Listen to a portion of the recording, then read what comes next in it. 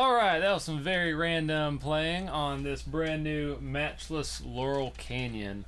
This is the newest amp by Matchless, and this is the first one we've got. This specific one is actually serial number 4, and it's very cool. It kind of reminds me a lot of like a Princeton, just kind of like the tightness of the low end and just kind of how it breaks up a little bit, but it still has that kind of upper mid-range push and all that clarity that we have grown to know and love from Matchless. So it's a really cool kind of hybrid. It's the first time using 6v6s in the power section, and it just makes for a really versatile, just really cool, unique amp. So today, basically, I've got this Suhr. This is a Custom S, HSS, of course. I do have a Black Tiger delay in the effects loop. That's from Greer.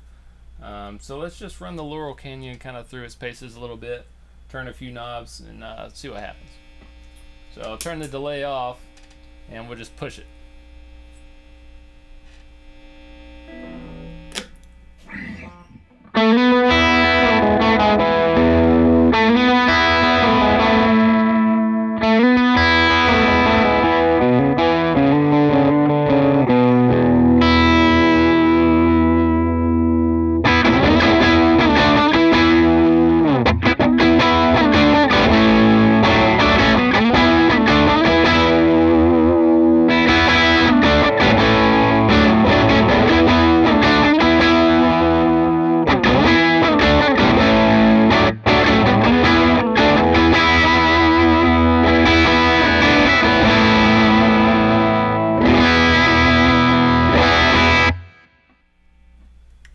So as you can see, this thing can absolutely rock. That was the humbucker, of course, but just cranked up a little bit. It's got really good crunch to it. Before with the master maxed out, the volume brought down, it's kind of that edge of breakup thing. Go to the neck.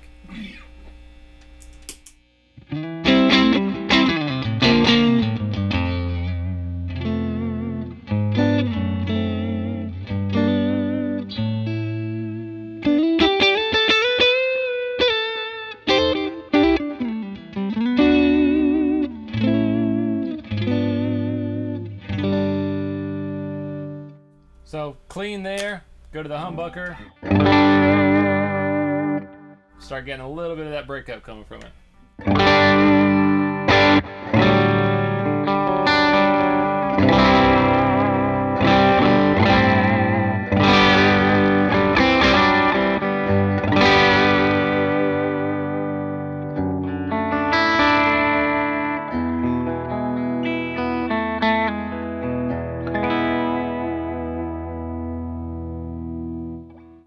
Super nice there. Let me try to just smooth it out a little bit and kind of do like more of a jazzy thing. Treble down, a little more bass. Bring that down, keep that up.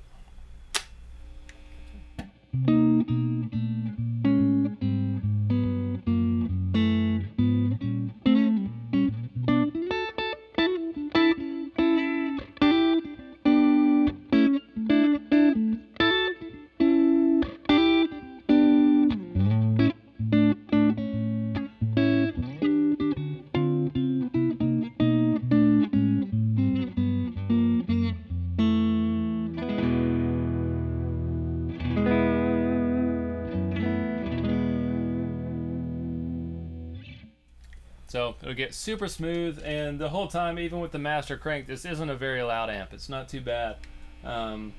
Very usable, any type of stage. I would feel comfortable with this amp, no matter how small it was. But let's just see what else we can do. Just kind of, let me crank it with the master up too, so we'll get kind of a lot of harmonics coming out, a lot of volume. See what happens.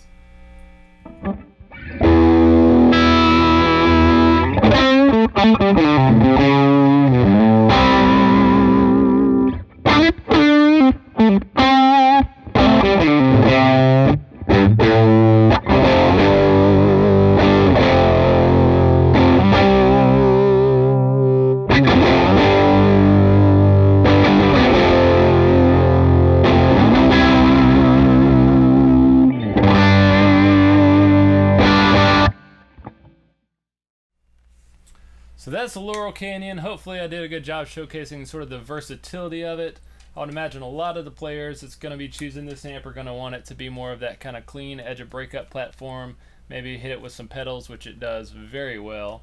But all in all, very versatile no matter what the application. If you're in a 70s riff rock band, it's got you covered. If you're playing at a church with a big pedal board, it's definitely got you covered. Yeah, think typical Matchless, but with a little more bottom end, kind of Princeton-y kind of feel down low. Hope you enjoyed this. You can check this out at midwoodguitarstudio.com or visit us here in the shop in Charlotte, North Carolina. Thanks so much.